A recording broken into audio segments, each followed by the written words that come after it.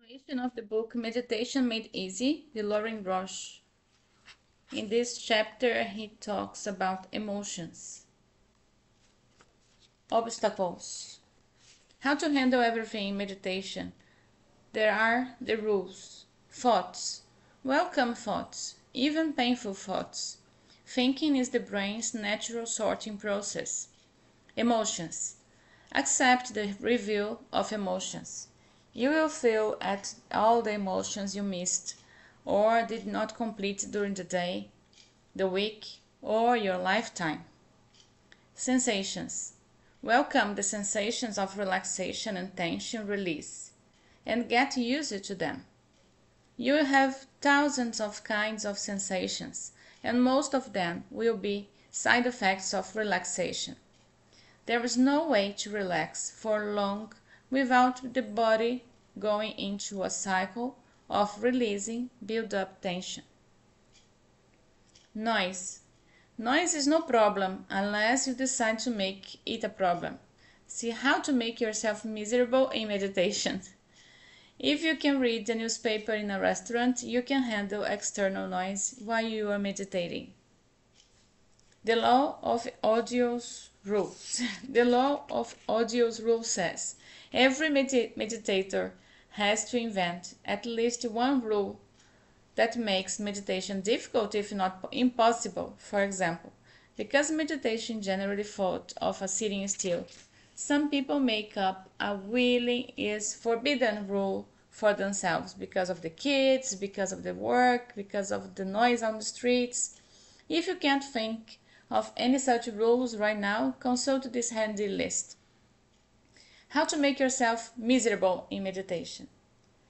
If you sit in uncomfortable postures, you can't. If you meditate longer than you want to or need to, you can't. If you resist to thoughts, you can't. If you sit in a stuffy room, you can't.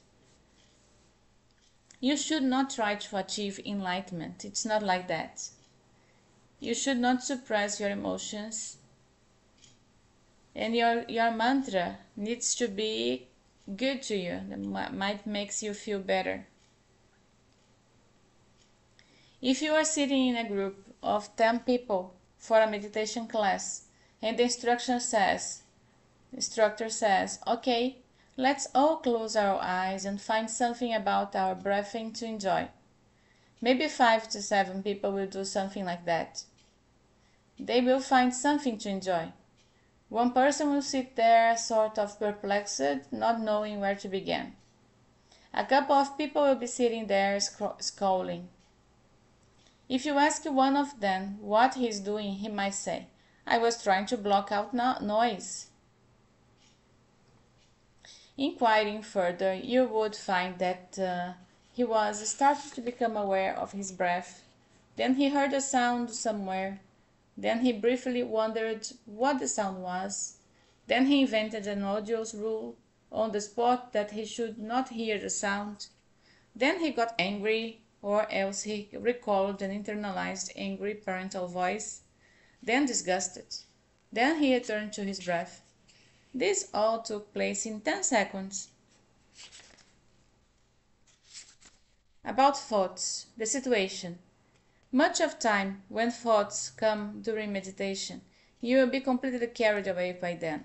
You will forget you are meditating and be busily planning something or reviewing something you did earlier in the day. This is healthy. It is part of the brain's natural functioning.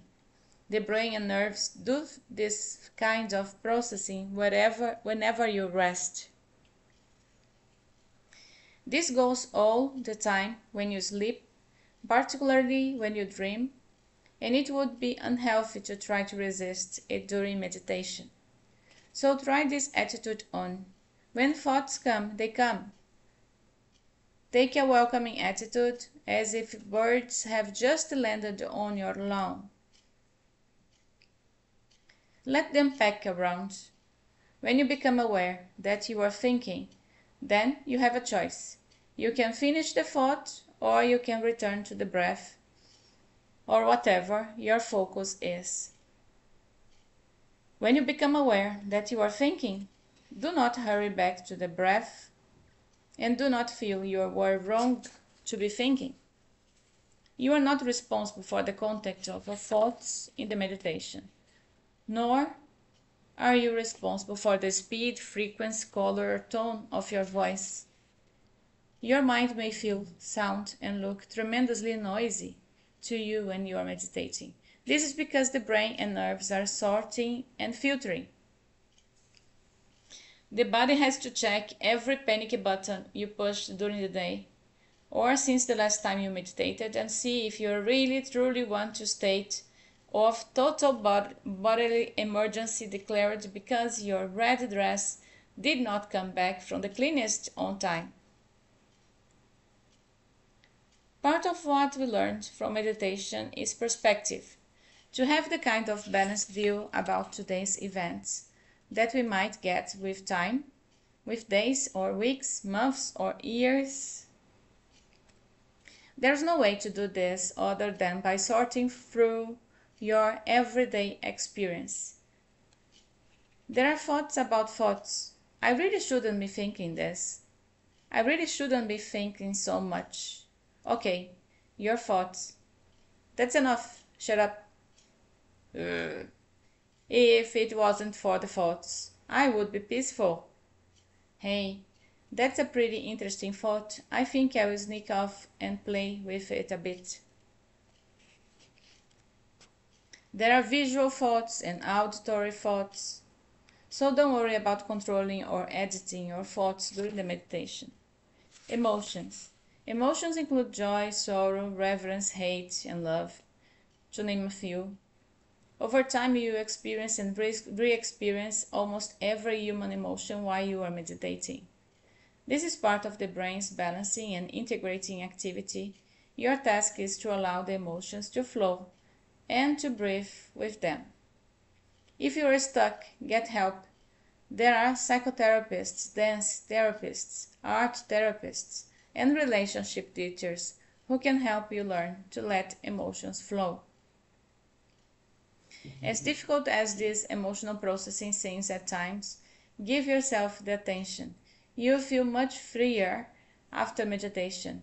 If you have a hard time being tender toward yourself, seek out people who are good at doing what friends do. You can learn from any healthy person how to pay attention to human feeling without blocking it.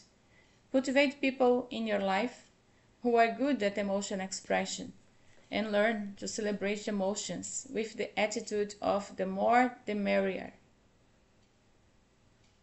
All the explosions of life, anger, tears, laughter, are natural ways for the body to reset its fuses. Whatever feelings you deal with through conversation, dance, sports, music, or art will not be stuck in your body for you to feel while meditation.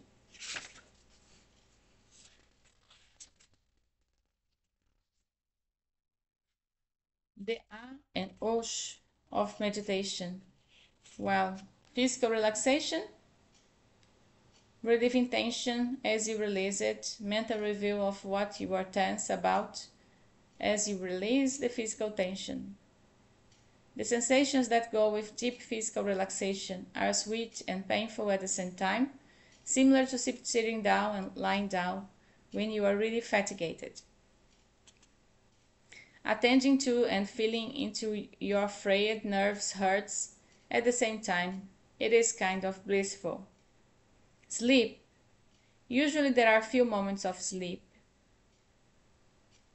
As you get used to relaxation, your senses unfold and bring you news of the universe, new perceptions. What a relief. Surprise insights and mini revelations. I see how to do that. And the humor about yourself and life improves. And Yahoo! Excitement about what you are going to do after meditating. Noise. Go placidly amid the noise of your mind and the noise in the street, and remember that your brain evolved to deal with it. If you are being informal with yourself, Then you deal with the distractions just as you would when reading a novel or magazine on the street. Your attention will flicker over to the outside sounds, assess whether they are life-threatening, then return to your breath and whatever your meditation focus is. Almost anyone can read a novel in an airport or a newspaper in a cafe with no problem. The same for meditation. During my training to be a meditation teacher, at one point I lived in a hotel in Mallorca in winter. It was 1971 or so, and the Transcendental Meditation movement liked to rent hotels out of season because we got much great deals. Because it was the off-season, though, construction was going on all over town. Lots of jackhammers and dynamiting early in the morning, right next to my hotel. I could have made this a problem, but I was having too much good a time to do that. I was dynamiting the obstacles inside my psyche. So, what was going on in the outer world was a perfect metaphor. A nervous system knows how to deal with noise. You just have to let it do its things. All this is another example of how practicing a technique can make you stupid. Leave a person alone to read a newspaper in a nice coffee shop in the afternoon, and the person sits there gratefully enjoying the experience. No one sits in Starbucks on a very busy street thinking, if only there were no traffic, if only no one moved or made a sound, then I could enjoy my cup of coffee. No, it doesn't happen. About sleepiness, sleep is to be welcomed. It is wonderful if you fall asleep during meditation. Most busy people have to sleep a depth of several dozen hours. When you pay it off, you'll feel a lot better.